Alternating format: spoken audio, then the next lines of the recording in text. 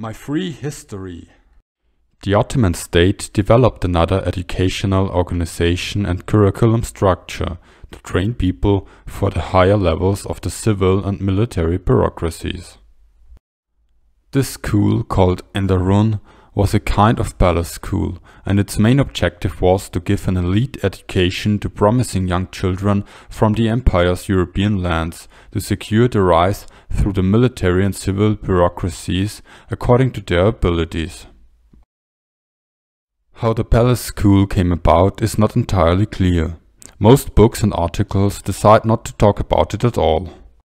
The most likely scenario is that Murad II founded the school. Then Murad's son Mehmed II probably made an institution out of it. Nevertheless, there are also reports that already under Bayezid I's and Mehmed I's rule, there were Christian children of great beauty in the palace.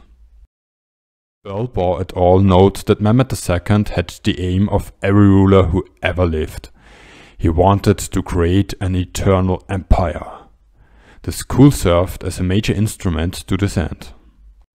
A vital component to this goal was the establishment of a special school to select the most able youngsters within the empire and to educate them to become the members of the ruling class. Thus, Mehmed II improved the existing palace school founded by his father, Murad II, and established the Enderun Academy within his private residence at Topkapi Palace in Istanbul. The literature lists the schools by two different descriptions. On the one hand, the schools are located by the cities or districts in which one could find them. There were Edirne and also Gallipoli. Goodwin describes the college at Gallipoli as the least exalted one. This was probably due to the fact that there the students trained to be sailors. For example, Schweitzer refers to an instance where a Janissary called an admiral ship soldier disrespectfully. There also was a school in Galatasaray and or Pera, a part of modern-day Istanbul. And there was a school in Bursa. Here I should mention that only two sources, Hechelhammer and Nicole, mention this place. On the other hand, the researchers also identified a school by the palaces in which they were placed. At Janissary, the first school to be created, very likely by Murad II. Galatasaray followed next and probably is gone today. This is why I chose the only symbol I associate with Galata. Another school was the Ibrahim Pasha Sarai at the Hippodrome at Ad Maidan. Its name reveals to us that it was founded by Ibrahim Pasha. He was Grand Vizier to Suleiman the Magnificent and used the school for Bosnian and Albanian deaf Shumis only. The Iskandar Celebi Saray came last, and I was unable to find this palace anywhere. The last three schools have to have been established by Mehmed II, since it was he who conquered Constantinople and all these schools are in Istanbul. Let's try to match the two lists. For some cases I can come up with an explanation. It is obvious that the Edirne Saray is located in Edirne. The same holds for the Galatasaray.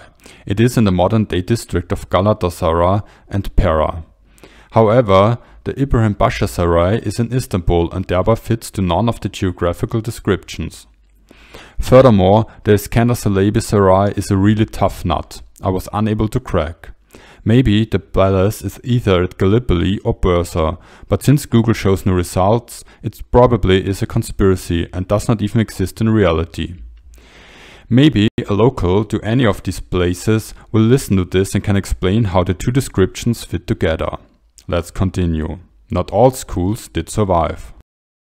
Ibrahim Pasha Saray was temporarily closed in the mid-17th century by Ibrahim I, who also cut off the funds of Galatasaray. Ibrahim Pasha Saray survived somehow. The colleges at Galata and Edirne were finally closed in the reign of Murad IV, when the levy as a method of recruiting for the Enderun effectively ended. Dear Godfrey Goodwin, I'm sure you did meticulous research, but something does not add up here. Murad IV came before Ibrahim I. In addition, Yilmaz mentions in a footnote that the students in Galatasaray were transferred to the other schools in 1675. Be it as it may, something about the listing of the palace schools as well as the timeline is decidedly fishy. We better continue on. There were subdivisions in the palace schools which were called rooms or chambers. To some degree they were comparable to today's class systems.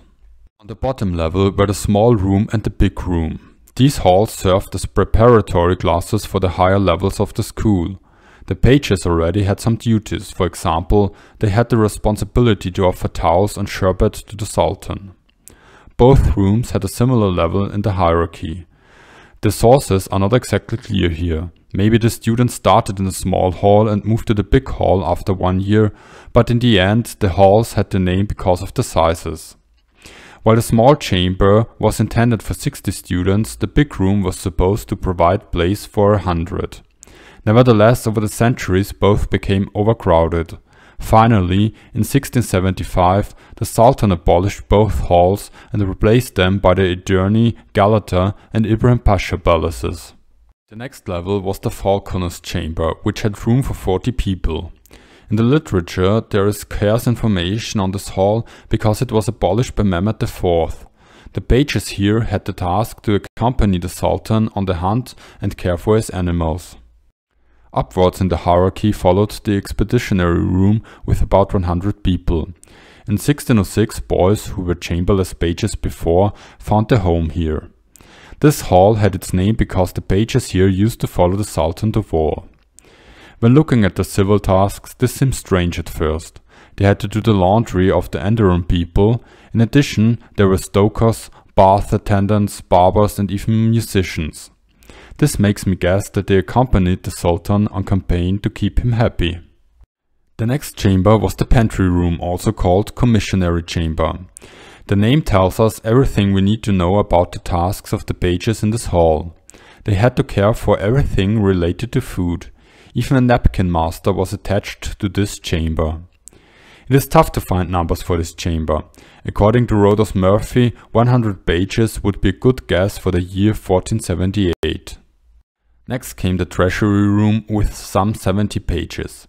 They cared for exactly what you think and therefore had to be absolutely trustworthy when handling jewels, money and other gems. And finally, there were the Sultan's private rooms.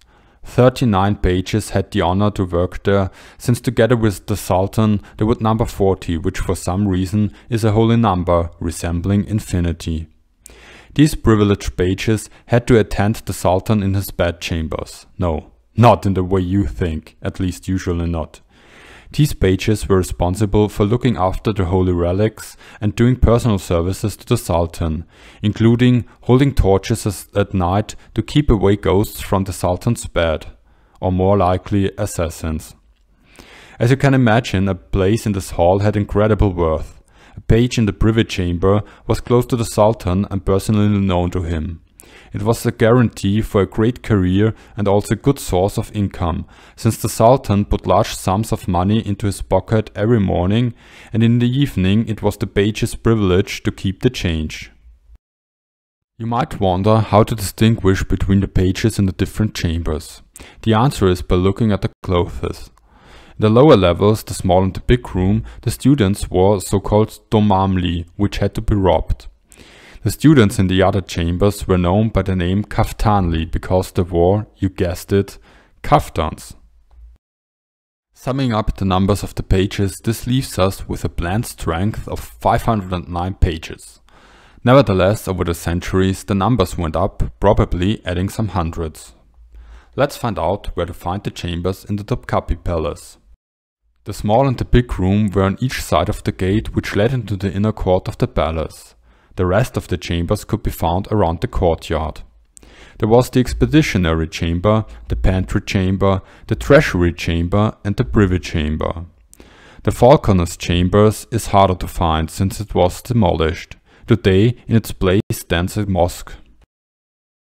Until now we have talked about the location and the organization, but schools are worth nothing if they do not have students. The students in the palace were called pages. In Turkish the name was iç oklan, which means inside boys or pages of the privy household, inside referring to inside the palace. In the beginning there was only Janissary in Edirne, and it was the sons of nobles who were taken in. This changed under Mehmed II. He denied entry to the nobles and accepted only deaf Shemis. This decision was part of a successful attempt to suppress the nobility. We have talked extensively about deaf chimie and its selection process. In order to get into a palace school, a boy had to endure even more selections. I would like to take you back to the point where the boys gathered through deaf chimie underwent the first examination. They were stripped in the presence of the chief of Janissaries and examined for bodily defects. All were then converted to Islam, circumcised and given Muslim names. We do not know how much the boys were informed in advance about the process by their kin or by officers after being selected, yet it was perhaps at this moment that they sensed the enslavement. But for some of them, this was the chance of their lifetime. This was also the point at which the most talented and handsome were selected and sent to the palaces. Those who were selected for palace service were placed in one of 4 palaces: Iskandar Celebi, Galatasaray, Enderun, or Ibrahim Pasha. Sometimes it even was the Sultan who personally picked his new slaves for his personal service. This is why palace pages and Janissaries are often talked about at the same time. Technically, they were not the same thing. Janissaries were soldiers, and the pages were the future officers but also officials and administrators. But to which degree were they still soldiers? Janissaries in a narrow sense means the soldiers serving in the Janissary corps. A vizier certainly does not match this description. So why does every history of the Janissaries also include the highest officials? The answer is that after the opening of the school to deaf chamise, both groups shared the same origin. They also shared the ceremony of entrance. The initiation ceremony began when the novice entered the 3rd gate, where he stood all alone for 3 days in silence with nobody addressing him. At the end of these 3 days of solitude, the gate's leading eunuch announced that he had joined the ranks of the ruling elite and reminded him that he had entered the gate of nobles. Where exactly a page would start off his career in the palace school changed over the centuries. As we have just heard in the very beginning, the pages started off directly in the sarai. Later on, only a small hand-picked elite was sent directly to the palace, while the others had to attend one of the preparatory colleges. The secondary schools were for those who failed entry to the Enderun or Galatasaray at first. It is an endearing and enduring Turkish quality which believes in a second chance, however, so that the possibility developed of graduating from a lesser college to that within the palace. Every 3 to 7 years the most talented were selected to continue their education in the Enderun, the palace school, and the rest were sent to the Capiculae Corps to become soldiers. Many researchers attribute the success of the early Ottoman Empire to the outstanding education of an elite in the Enderun schools. Therefore, we should look at their curriculum more closely. The boys' new environment was strictly controlled, and in the highly coded palace culture, mistakes were easy to make. In order to prevent such lapses, the first lessons were in regards to the etiquette. They were taught to be humble and polite, to show reverence by holding their heads bowed with their hands crossed before them, and to kiss the hands of their superiors as a sign of respect. Although probably having drawn a better lot than their comrades who would train to be soldiers, this did not give them freedom by any means. The daily schedule was meticulously organized. Each hour had its appointed task. The times for waking up, praying, eating, sleeping, exercising and studying were all specified. They had to walk steadily, eat slowly, bathe weekly, shave regularly, wear well-pressed clothes and perform the 5 daily prayers. All of this happened under the sharp eyes of eunuchs and tutors, and aside of sticking to court etiquette, served the purpose of learning. There were 5 key areas to study. Islamic sciences, which included the Quran, Arabic, Islamic jurisprudence and the history of prophets. In the fine arts, the students would learn about music and instruments, ornamentation and calligraphy. The humanities included Turkish and Persian, poetry, construction history, arithmetic, geometry and algebra. The physical training covered a combination of sports and military skills, like horsemanship, weapons like swords and bow and arrow. They improved their body power through wrestling, weightlifting and javelin throwing. And finally, they had vocational training, in which they learned some kind of craftsmanship. Common was leatherworks, maintenance of clothing, construction, jewelry, and medicine. In addition to these mandatory courses, a student could pick additional classes according to his abilities. In the end, they were expected to succeed at least in one art field, while also excelling on military topics. The studying mostly happened in the place where the pages also slept, the chambers. Each one was assigned a small place on the platform in his dormitory, where he slept at night and studied during the day. Pages living in different dormitories came into contact with one another only in the communal mosque of the third court, where they prayed 4 times a day. In the interval between the 4th and 5th prayers, pages were allowed to talk quietly in the dormitories, where they also performed the last prayer. In all the dormitories, the pages slept in small beds in long rectangular halls that were illuminated the whole night with torches, so that the gate boys and eunuchs could monitor their behavior. Tzipoglu presents a sketch of the large chamber. 10 pages shared a stall. Between 2 quarters slept 2 eunuchs. If a page dared to be nasty, a eunuch would bring him to the center and punish him. In the lower right corner were the stokers responsible for heating the chamber and the bath. In the beginning, in stall number 12, lived the royal princes who received their education in the Enderun. Each stall had a name. Sometimes they described the function of the pages living in there. Sometimes they had such telling names like flea ward or louse ward. A newcomer would start in a stall with the lowest number and, if proving able, move up from quarter to quarter until he reached the next chamber. That leaves the question: what would happen when a page left the school? Pages lived and worked in the inside of the palace.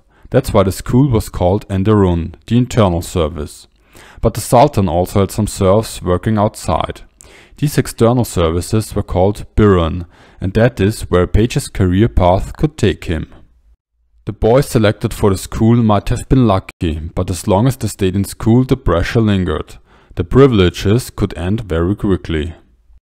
A page could be asked to leave when he was deemed to have reached the end of his capacity for learning or for personal service to the Sultan, or when he himself preferred to. Some left or graduated after the course in the big and little chamber, others after a few years of service in the pantry, campaign or treasury chambers. A student could leave the palace school under the following circumstances.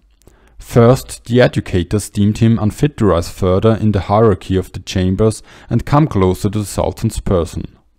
Second, the student's capacity for learning was exhausted.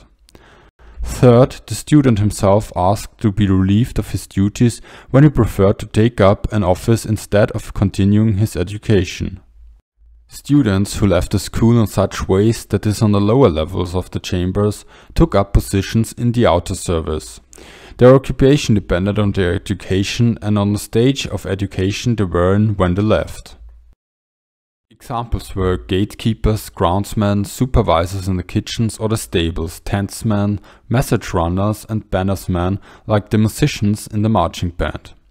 Others with talents and training in the arts or artisanship could find employment in the workshops of the palace or the administration of the palace. There they served as scribes in the Janissary or treasury.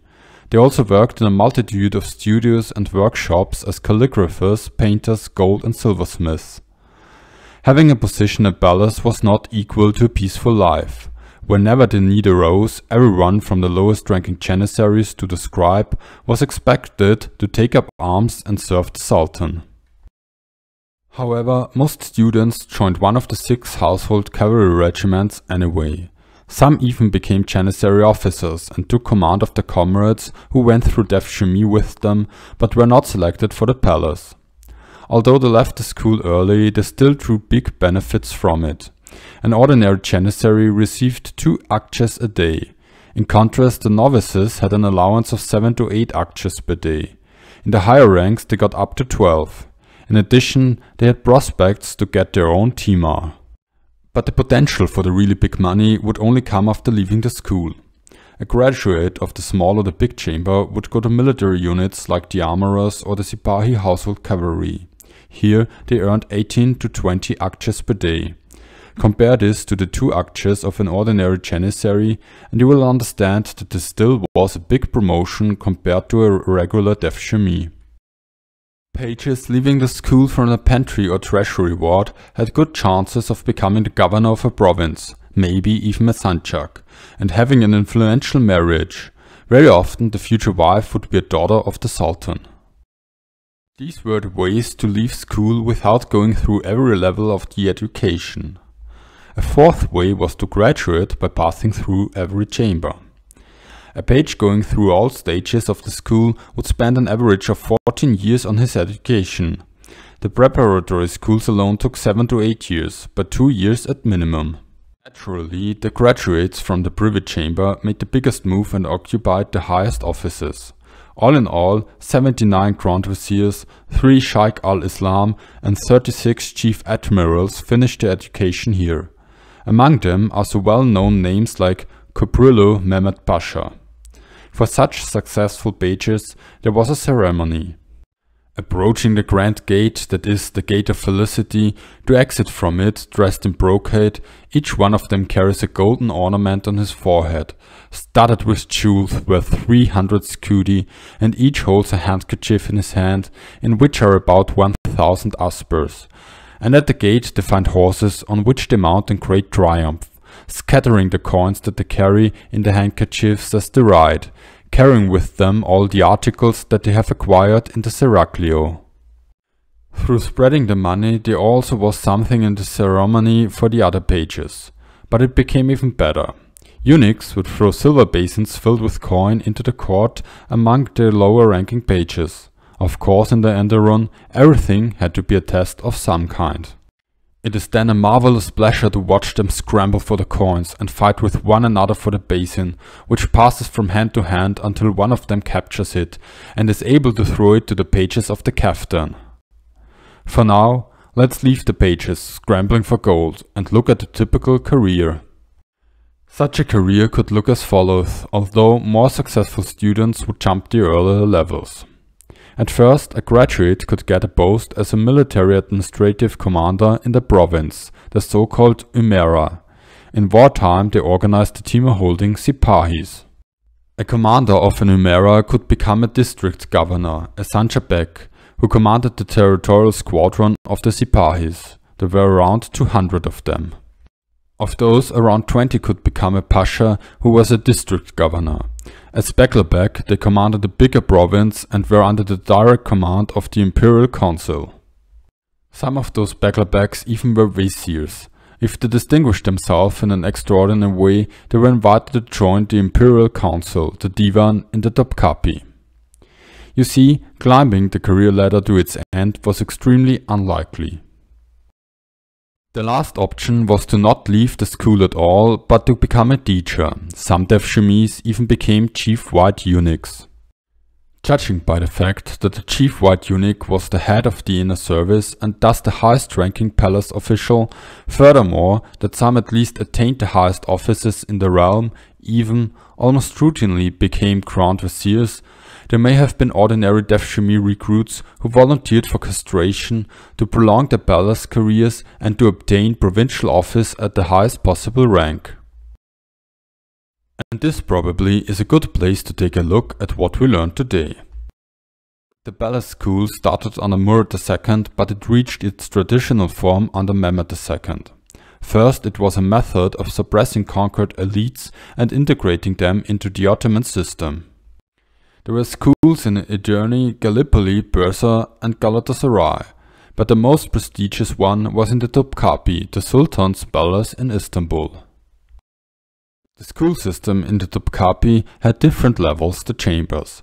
Altogether there were 500 or more pages in the school. A student would climb the career ladder through the chambers until he could not keep up anymore. Only a few managed to pass through every stage and serve the Sultan directly in his privy chambers. Depending on their success, graduates would get prestigious posts in the empire after leaving the school. During the multiple years the boys spent in the school, they studied Islam, fine arts and humanities, especially languages. They had to do some physical training too and learn a craft.